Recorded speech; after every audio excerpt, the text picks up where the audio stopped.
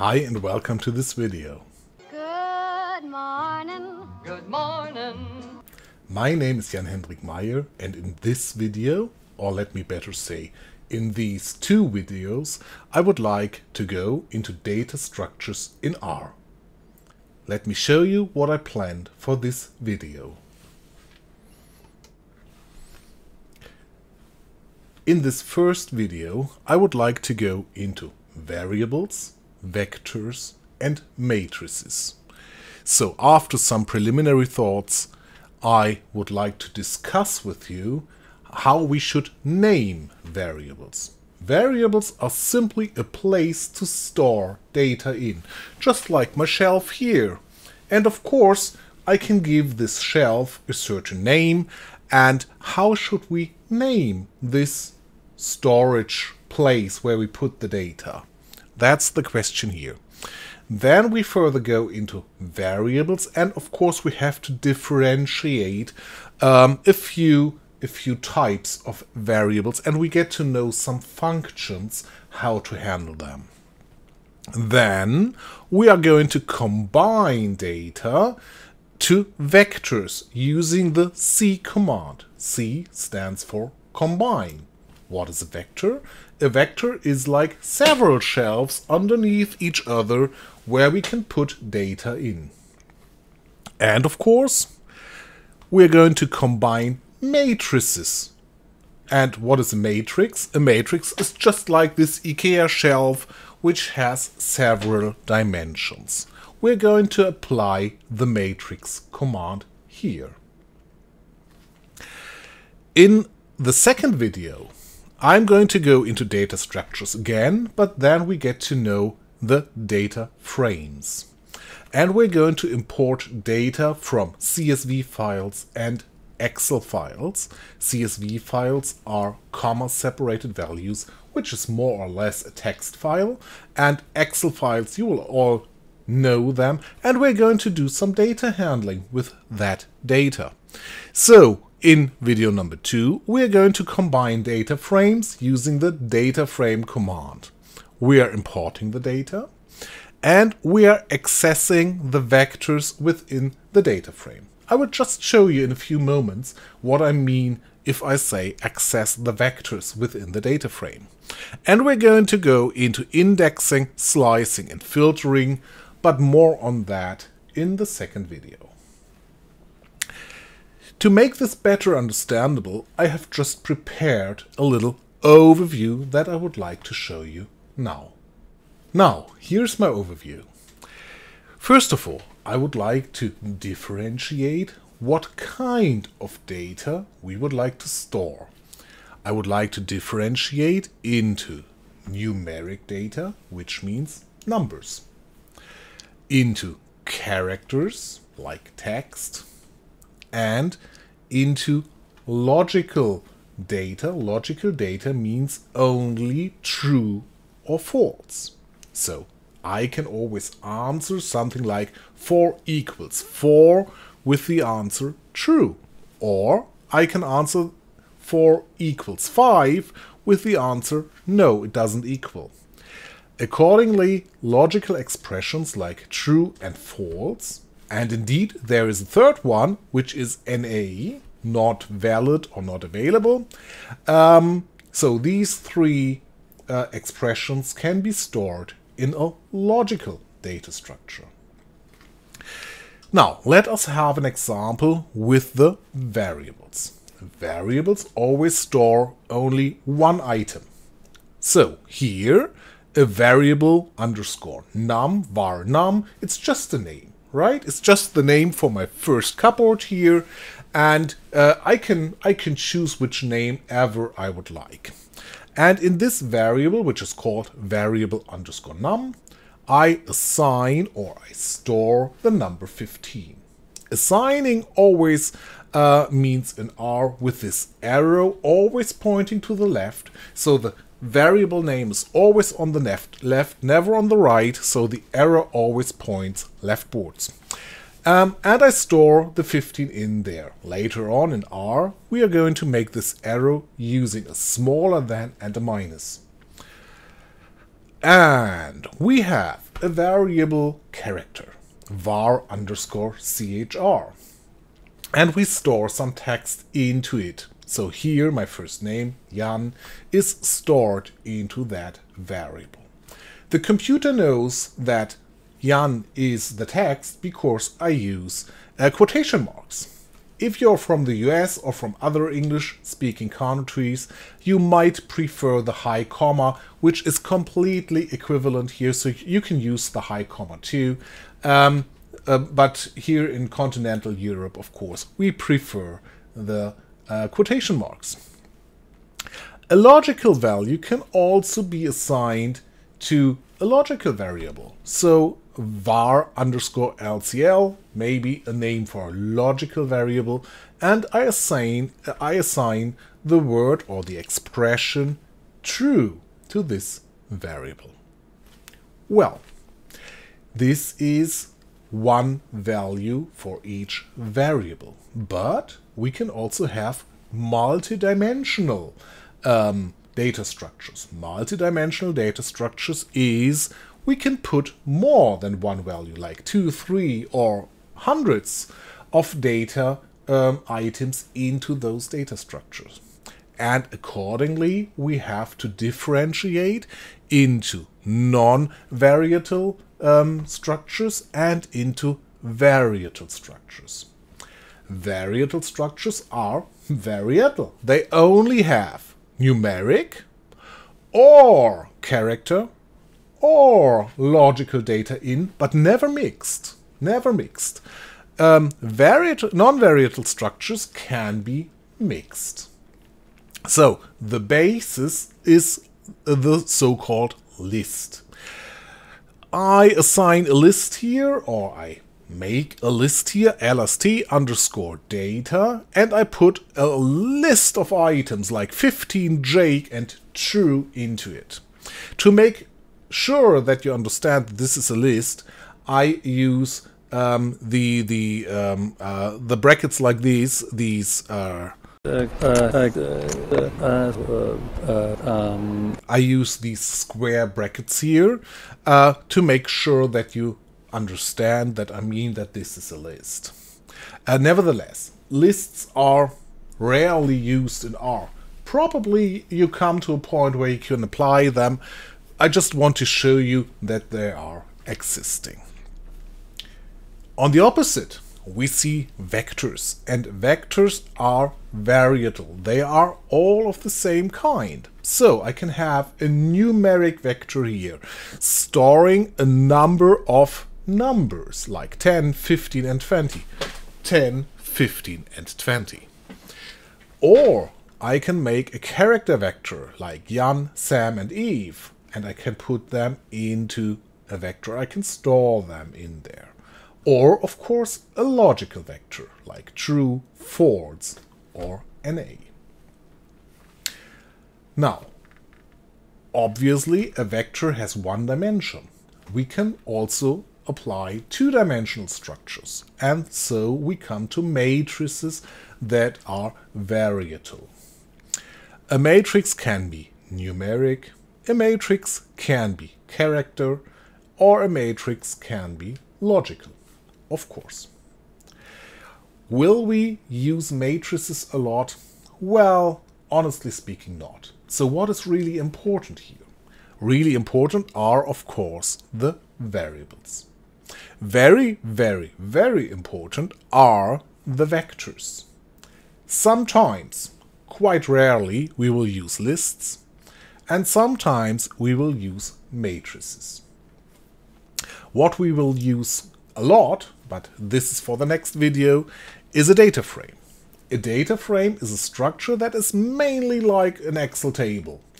It is made of vectors, so each and every column has a vector, but these vectors must not necessarily be varietal. So the vector inside must be varietal.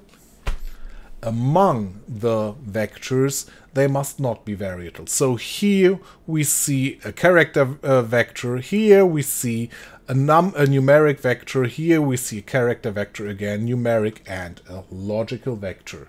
So the vector itself must be variable. Among the vectors, they can be quite different.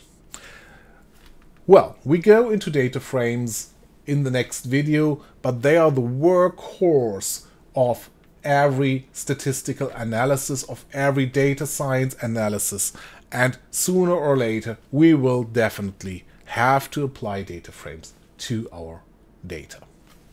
We now switch into RStudio and let's have a look how all that works out. Well, I've just arrived in RStudio and I open up a new script window. Now here's my new script window, so I can start from scratch. And let's give it a headline first. So this is some of the knowledge that I give you on the fly. We are making headlines with at least 5 hashtag signs. So we're talking about basic data structures. And this is video number 1. And I also end those headlines with at least 5 hashtags. What happens now? Using 5 hashtags will give me this little drop-down arrow, and I can fold in the whole code until the next headline shows up. I will show you later on what that means. And now I put another headline in, and let me have some preliminary thoughts.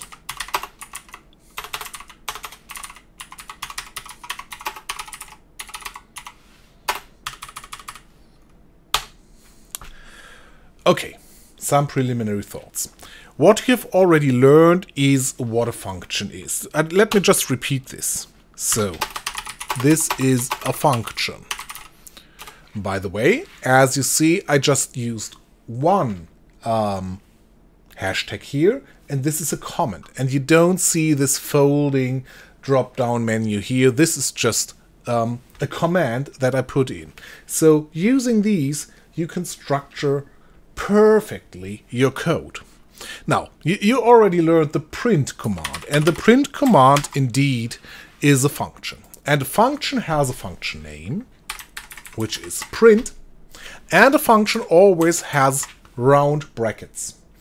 The round brackets are used to hand over data or to hand over attributes to this function that the function needs to do something for you, to perform some calculations or to do whatever.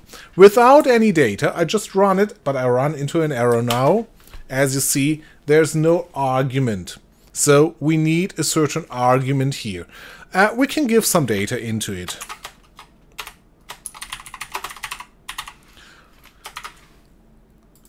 So using quotation marks, that's data, that's character data.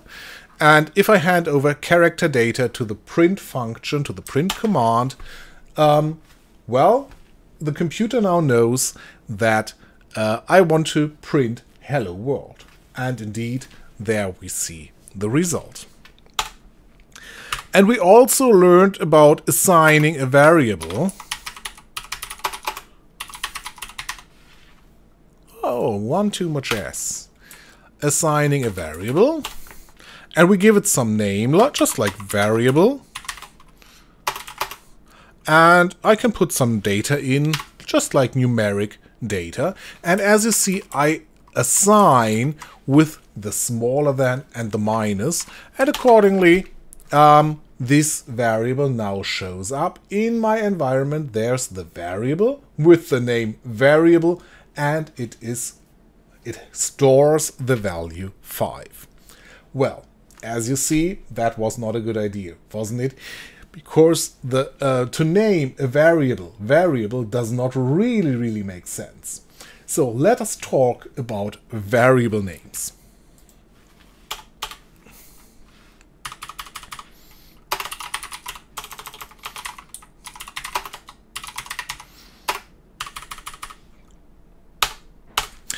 And of course, the first rule for variable names is the variable name should express what is stored in the variable.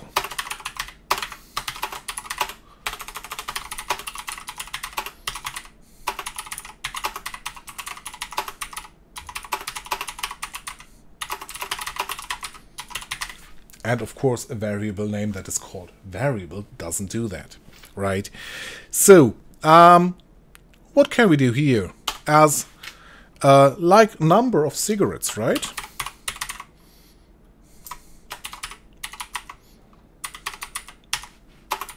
The number of cigarettes in a package could be 20, and I store this. So this seemingly expresses a lot better what I mean, what is stored in this variable. And I can print this variable, and I get back the value 20 because 20 was stored in this variable. Well, okay, the next rule would be rule number 2. Variable names should differ from commands, from command name or function names.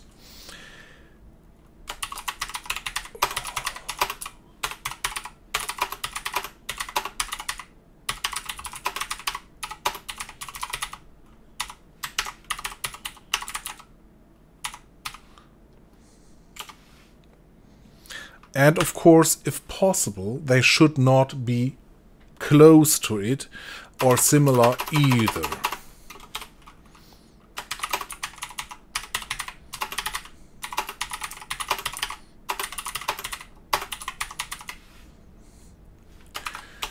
Because if someone reads your code and he or she does not understand if this is a variable or a function or a command, this might confuse persons. Nevertheless, if we take a look, we already know that a function or a command always has brackets, while a variable does not. Nevertheless, this can confuse people. So let's keep some distance in our wording.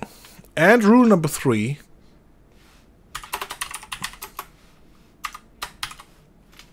Rule number 3 is to use camel case, lower camel case,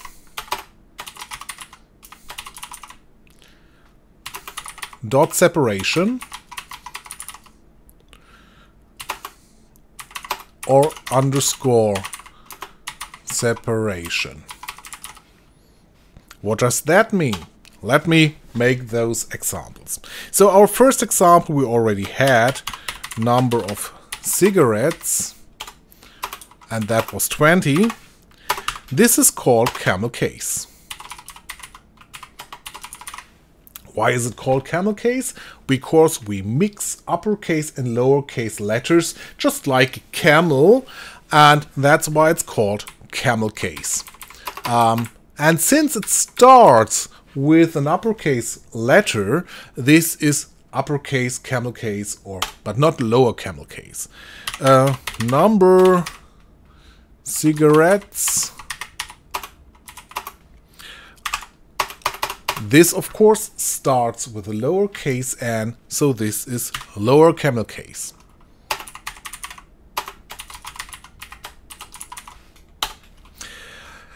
We can also use number dot cigarettes and have 40 in there, which of course is dot separated, or number of cigarettes. Let's assign 50, which is underscore.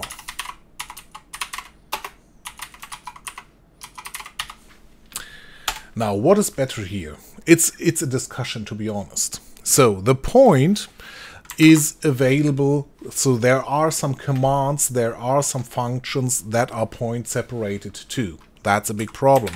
But there are also commands and functions that are underscore separated too. Still a problem.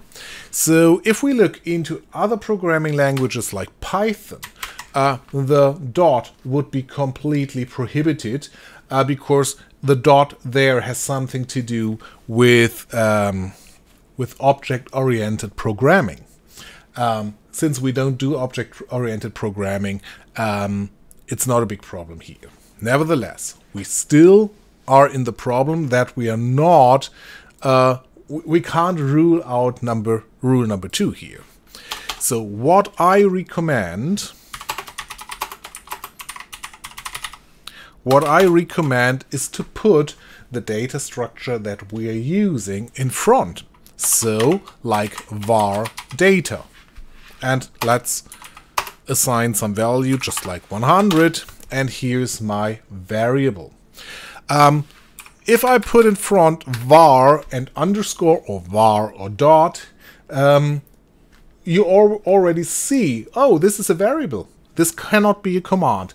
And this is very, very nice and very well differentiable with functions and commands. So this is what I recommend. Of course, for other data structures like vectors, I would use VEC for matrices, MAT for data frames, DF, and so on and so forth, so that I cannot forget what kind of data structure this is. Well, now my next headline is 1, 2, 3, 4, 5 variables. 1, 2, 3, 4, 5. And now we have a try. We want to fold in variable names, and it is gone. And I can unfold it again and fold it. So let's forget about variable names. We're now talking about variables. And the preliminary thoughts, I can fold it away. So let's talk about that, and we don't get confused from all the other code. So, variables. We would like to differentiate into numeric variables, into character variables,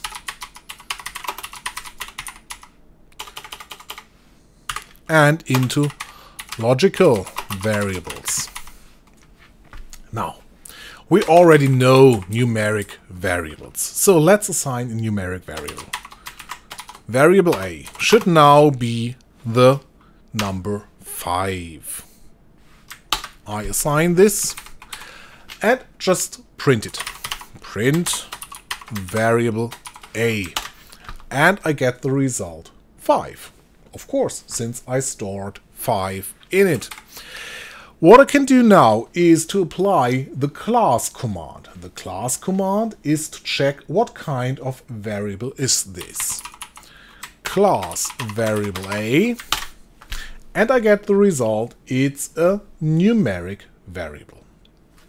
Those of you, and this is, to be honest, some background knowledge, those of you who come from other programming languages like Python know that there is a differentiation between integers and floating point numerics.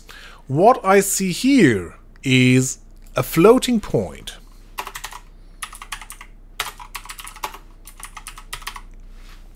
The difference between integers and floating point variables is the storage in the memory of the computer. So this is really hard tech knowledge that I give to you.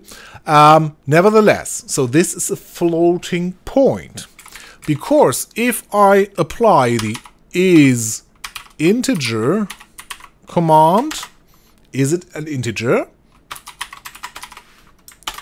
I will receive false. No, it is not an integer. Although 5, of course, is an integer. If I give 5.5, of course, it's not an integer. It's floating point. It has some decimals after the comma. But we get the same result here. So let's include a little code that has some integers. I just use again the code, but I don't use the A, I use the B now.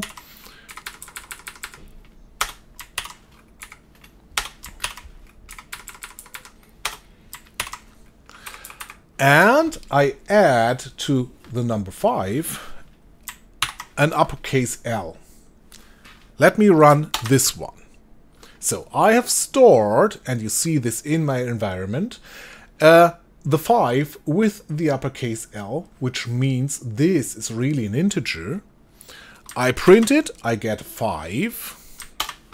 The class is now integer and not numeric anymore, and the answer to is integer is true. So I can reuse my headline again here, and this is an integer.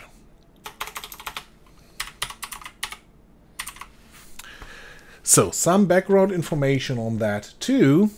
So typically calculations with integer often lead to integer values like addition, subtraction, or multiplication. But division often does not lead to any integer. And if I now apply is.integer, like 5L divided by 5L, we all know 5 divided by 5 will give 1, which is integer. Nevertheless, the result of this calculation, anything divided by something, is always a floating point.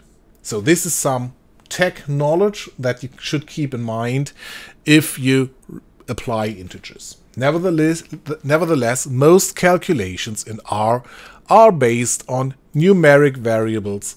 Integers are rarely used. So you have heard of that. You know what the L means. It's integer. Nevertheless, it is rarely used. Let's go into character variables. And of course, I can apply the same code here. But it should not be variable A, but variable C. And let's give it, of course, we need quotation marks here. And I just enter my name here. I want to print this variable. And I get back this text. And I want to see the class. And this is new now. And of course, it's character, because it's a character variable. Now let's go into the logical variables. Variable D now stores some true.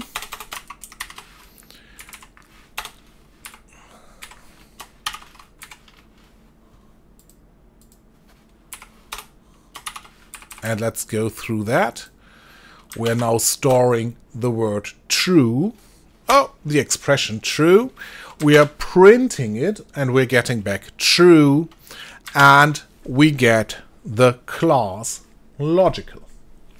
Now, this is very important for us later on because data handling is very much based on logical variables. And of course, we can also do calculations on that. Because internally, R understands true to be equal 1, false to be equal 0. Let's check that. I just now print variable D, and I multiply variable D with 1. So, if it would be a character, this would lead to an error. But if R now understands that true is 1, 1 times 1 will equal 1, and indeed we get the 1. I can also switch this to false. If false understand as being 0, of course this line will lead to a 0. And, fun fact here, the logical expression true and false is accompanied with a third one, that is NA. not valid or not available number, not available data here. So each time any calculation leads to an NA, each following calculation will also lead to an NA. We can do this very simple. I just assign NA to this. I print it. The class is still logical. But if I now make this calculation, the result is NA, because each consecutive calculation based on an NA will again be NA. Well, that's about variables here. So, just a brief repetition.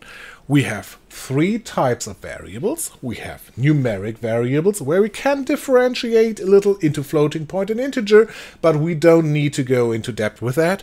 We have character variables, and we have logical variables that can only store true, false, or NA. Well, and we have learned how to assign variables, we have learned how to print variables, and we have to learn how to check the class of a variable. And if it comes to logical variables, we have learned that logical variables also represent a value, because true represents 1 and false represents 0. And this is really important in our data science, because later on we call this a dummy variable. And a dummy variable is always 1 and 0 coded, like male and female, or like good weather, bad weather, or is it Monday or not, something like that. And we can put all that into very complex statistical models later on. So this is really, really important. So variables are quite a bit boring, to be honest. I love doing multidimensional data structures, so let us go into multidimensional data structures here. 1, 2, 3, 4, 5 multidimensional data structures. And I'm going to hide all that we learned now about variables. So multidimensional data structures is our next topic. And the first thing we would like to do, again 1, 2, 3, 4, 5, is combining lists with the list command. 1, 2, 3, 4, 5. Again, lists do not play the biggest role in R. Nevertheless, you should see what it is. So LST is a list. I call this list number A because we only have one. And we now combine a list using the list command. And, well, I can put in hello, I can put in 155, and I can put in true. So that's my list. I just want to print the list. And I get back, it looks a bit curious to be honest, hello 155 and true. So this is a non-variable data structure. I can put in any garbage. Fun fact here, I can make a list of lists.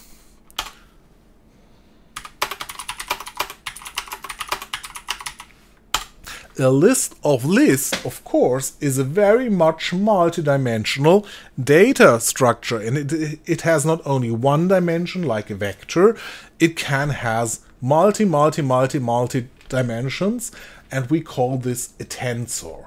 A tensor has more dimensions than a matrix, so we can put lists into lists into lists into lists. Really ridiculous. So let's have fun, let's do that. So list A, but I just make a bit more variable here. 100, 155, and 200. And let's copy it. Copy. So we have list B and we have list C. And I just increment them all a little so that we can differentiate. That's all.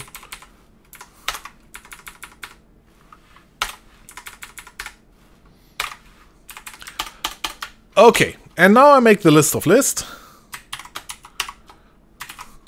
I call it list L, list of lists. And again, I apply the list command and I list list A, list B, and list C. Oh, it's all in there. Let's print that.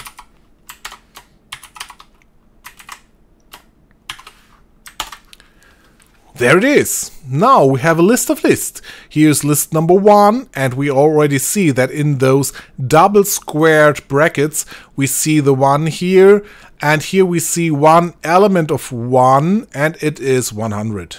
And here we see the second element of the outer list, and here we see the third element of the outer list, and here we see third element of the outer list, first element of the inner list. Whew, that's complicated, isn't it? Can we now access one of the items in there? That would be very interesting, right? I would like to read out, let's say, 157. Of course I can. Let's print list L. And I now use those brackets. I need a double outer bracket. And I want to go into the third item of the outer list. And another double bracket. Now I go into the inner list and I want to have, is it the second? Yes, it's the second. And I just print this. And as we see, I got back 157. And it comes from here. It's the third element of the outer list and thereof the second element of the inner list. So, lists give a very good overview about multidimensional data structures. And they can even have higher dimensions than only 2 dimensions. They can also be 3, 4, or 5 dimensional, and this is what we call a tensor. Well, this is some background knowledge on multidimensional data structures. And now, of course, we want to come into those data structures that are really of importance to us. And the first thing is a vector, of course.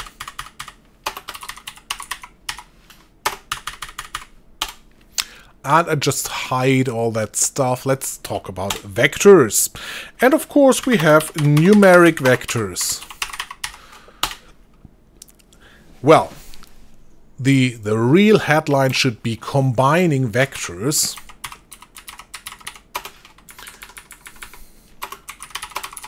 with the C command, and C stands for combine.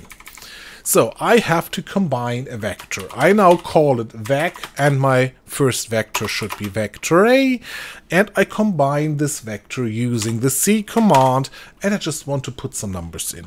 100, 150, 200.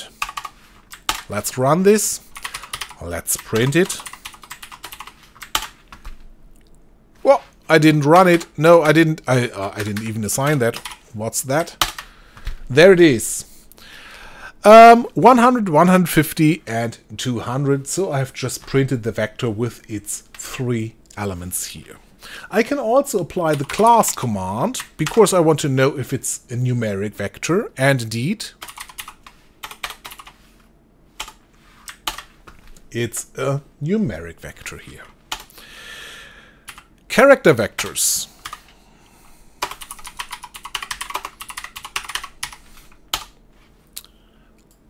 Let's copy some code.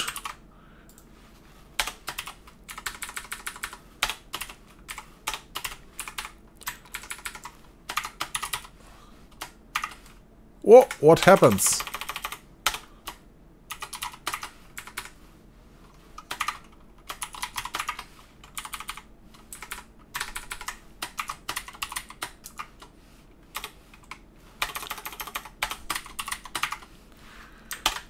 And let's see, I just stored or assigned Jan, Sam, and Eve using the combine command and put that into the vector B. Let's print it. Jan, Sam and Eve. All 3 elements, and I get back that this is a character vector. And of course, last but not least, we have logical vectors. Extremely important for data handling in video number 2. So vector C will be true, false, and an A. Let's print that.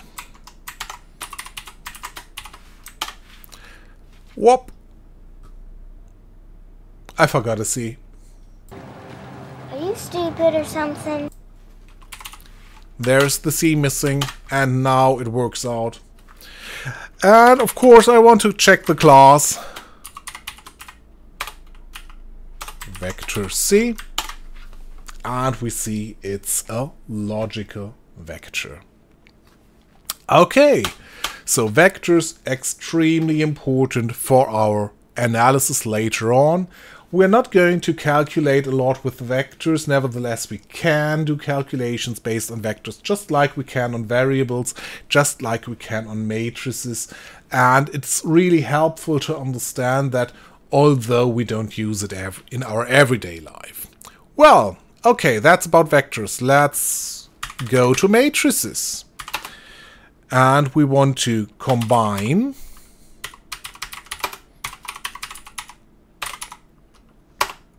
combining matrices with the matrix command. And I move away again the vectors so that we have a clean window and we can combine some matrices. First of all, I would like to make this matrix out of vectors. That's pretty easy and pretty straightforward. So I just reassign vector A and give it some 1, 2, 3. Vector B, I know that I already assigned them. I just overwrite them 4, 5, 6. And vector C, just like 7, 8, 9. Okay, that's it. I have them. And now, my first idea was, could we simply make a vector of vectors? Like that list in list idea, that doesn't perfectly work. Nevertheless, I would like to show you what happens. So our vector, I call it X now, will be a vector of vectors. I combine vector A with vector B with vector C. And since I already used the abbreviation vector, you see that it's not a matrix coming out here. I just run this command and I print vector X. Oh, I didn't run all those numbers. There it is, 1, 2, 3, 4, 5, 6, 7, 8, 9. So if we combine those vectors, it is simply putting the vectors underneath each other, and they all will be stored in one large vector. Nevertheless, we can use this, and we can apply this, making a matrix out of this. And now let's define matrix X. And our matrix X now should be combined using the matrix command. And of course I just put in vector X in here that I have combined before, right? So all this I put in here, vector X. This is my idea now, and I give it the n call, which means number of which means number of columns, and it should have 3 columns. Let me run this and let me print this. Matrix underscore X. And there it is. We now have vector number 1 in the first column here, vector number 2 in the second column here, and vector number 3 in the third column here. 1, 2, 3, 4, 5, 6, 7, 8, 9. So, a beautiful technique, first combining a vector of vectors and then putting all that into a matrix. We can also do this, and I call this matrix epsilon. We can also do this row-wise. I apply vector x again. I give it the attribute, and row is 3, so not number of columns 3, but number of rows 3. And I also need to hand over by row is true. By row is true. So that the matrix command now will stitch or compose this matrix row by row. And I do this, print matrix epsilon, and there it is. Now the first row is our first vector 1, 2, 3. The second row 4, 5, 6 is our second vector, and the third vector 7, 8, 9 is the last. Just one little hint, and then I come to the end. We can transpose matrices using the T command, which stands for transpose, and I can transpose matrix epsilon, and I get the transposed matrix. Of course, again, it's better style to use the print command for outputting the transposed matrix, and here it is. So, thank you for watching this video, and don't forget to watch video number 2 on data structures. There we will learn how to handle data frames and how to import large Excel tables that we can use for our data analysis. Bye bye! Thank you. And instead of goodbye, how about so long?